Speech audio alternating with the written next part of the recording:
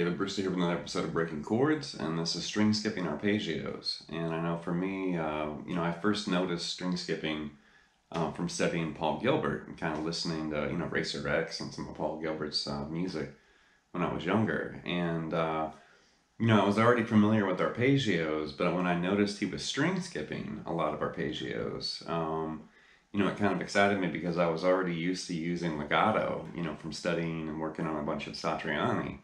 And then when I noticed what Paul Gilbert was doing, where it was kind of stretched and skipping over strings, I had a lot of luck with it, because sweep picking is something that I use, but I did kind of notice string skipping before I really got into sweeping. And I really prefer the sound. I think you can sequence and kind of arrange string skipping arpeggios in a really different way. And that's what this lesson is going to focus on. The first thing we're going to do is just pick a key, all right? And I'm just going to select C sharp minor. Mainly because I really like that key. It's kind of a cool, cool guitar key. And we're going to focus on C sharp minor, and we're going to locate just a 1-octave arpeggio. So think of, whenever you're thinking of arpeggios, think of chord shapes. And whenever you're working with or thinking of chord shapes, think of arpeggios, because they do kind of go hand in hand.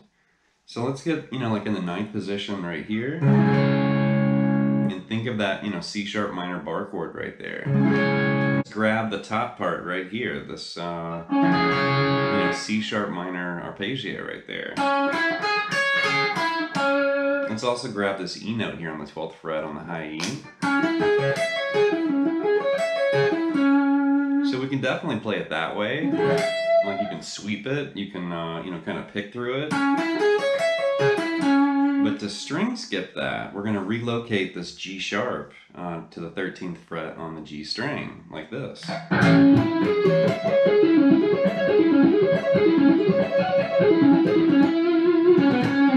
And there you can see we're doing the same thing.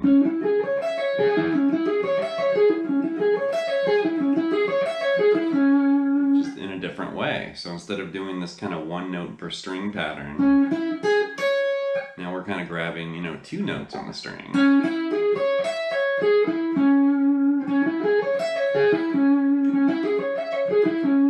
Right there, if you want to think of, C sharp minor as the 1 chord, we could do like a 1-5 progression,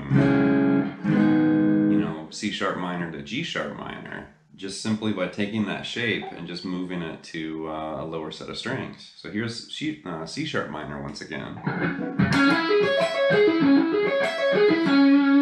Just move everything down a string, and then you have G sharp minor. That's kind of a really easy way to move back and forth.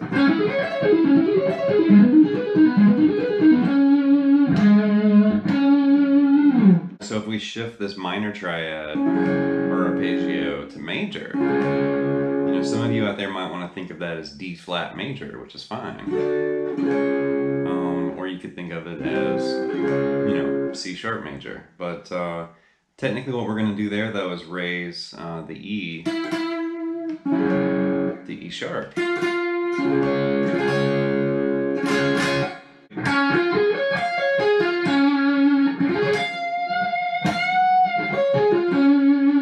Also string skip that, and we're just going to relocate the G sharp to the same string, but the other the other notes that we had to kind of modify are also going to shift too. So instead of this,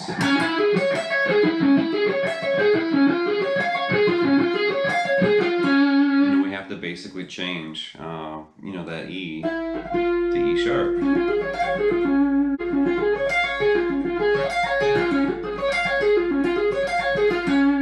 Again, you have to just kind of readjust, your thinking of, what you're playing and how you're playing it. So instead of this, you're doing this, right? Same notes, just a different approach and a different way of playing it. Right there was, C sharp major or D flat major. And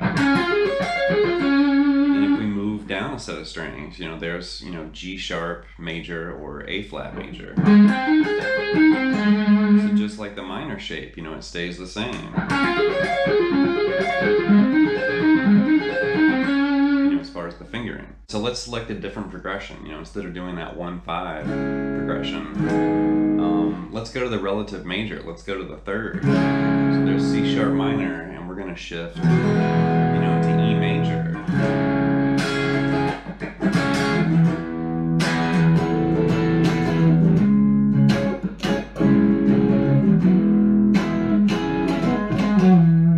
There's the C sharp minor. And then we can basically jump lower, and grab E major right here. You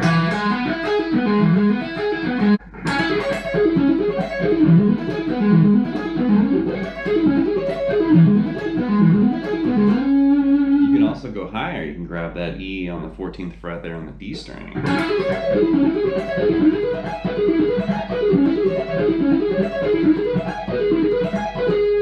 Once you get used to these shapes, you can start targeting, chord progressions. So let's just do like a 1-4-5 in C sharp minor. C sharp, F sharp, and G sharp minor. And we could just basically outline those chords like this.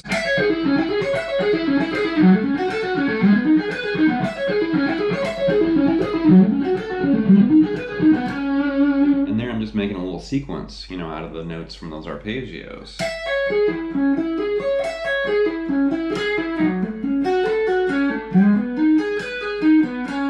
Something like that. And you can make all kinds of little, sequences and licks and phrases, using the shapes and fingering of those arpeggios. And we could twist that last progression, and we could do, a minor 1, C sharp minor.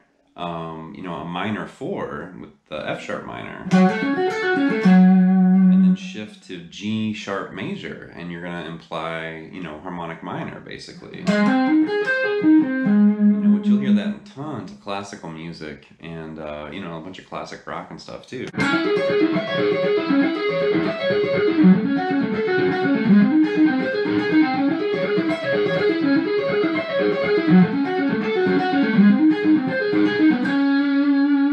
It's kind of like a Paul Gilbert, sequence right there.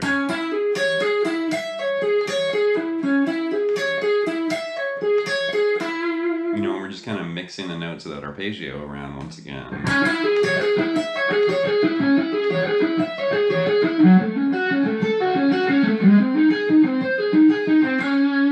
Which is really cool. Now that would bring in kind of a Paul Gilbert secret here, where he has these kind of interesting shifts that he used to do quite frequently with Racer X.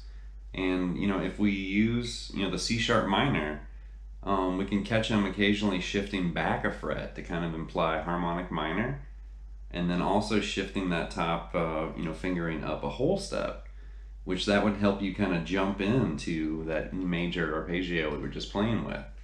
So instead of just playing C sharp minor and E major straight up and down like this, Paul would sneak in stuff like this.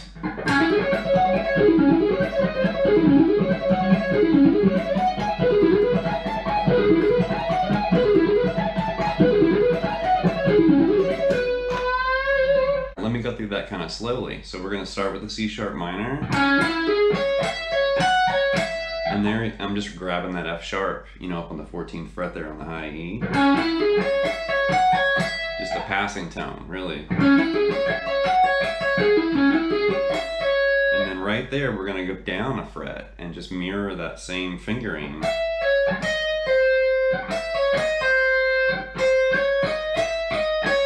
And we're implying harmonic minor, big time right there.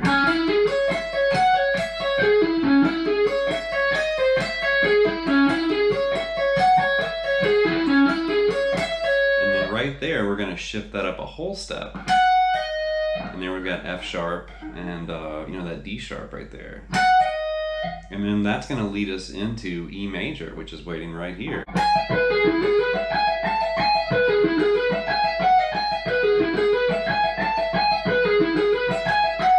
And then you just basically shift back down to C sharp minor again.